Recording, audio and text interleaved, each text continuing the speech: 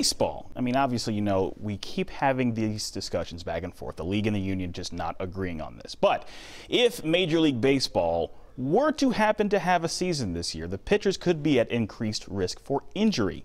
Spoke with Ron Wolforth of the Texas Baseball Ranch about why this is and how to reduce the risk. And the problem is that so many people were in quarantine. If you were from, let's say, New York City, or you lived in LA, you may not even be able to go to a park to throw. A lot of people that are going to be okay. They've been throwing all the way through spring training, and we have several major league guys train at the facility at the Texas Baseball Ranch. And because Texas, we didn't have to shelter in place, we could do onesies in small groups and that sort of thing. But there's a whole bunch of people that don't. And my fear is that is a pretty steep ramp up, because we have so many different pitchers that may not have been throwing the whole time.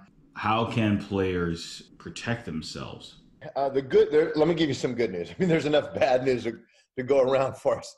The good news is soft tissue doesn't really care if you're throwing it 400 feet or 60 feet or throwing it 10 feet into a net.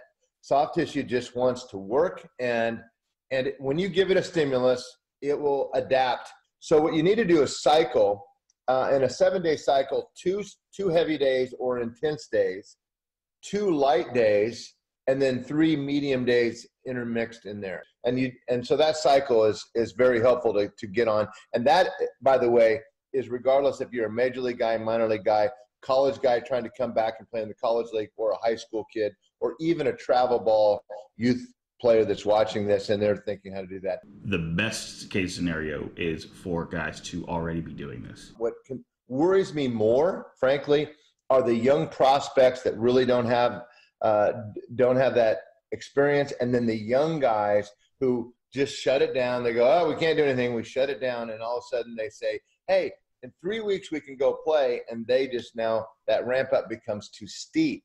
And so, but your instinct is exactly right. The best way to do that is to actually just stay in process at least a little bit and try to simulate the cycle as best they can as they were waiting in place for the thing to open up again.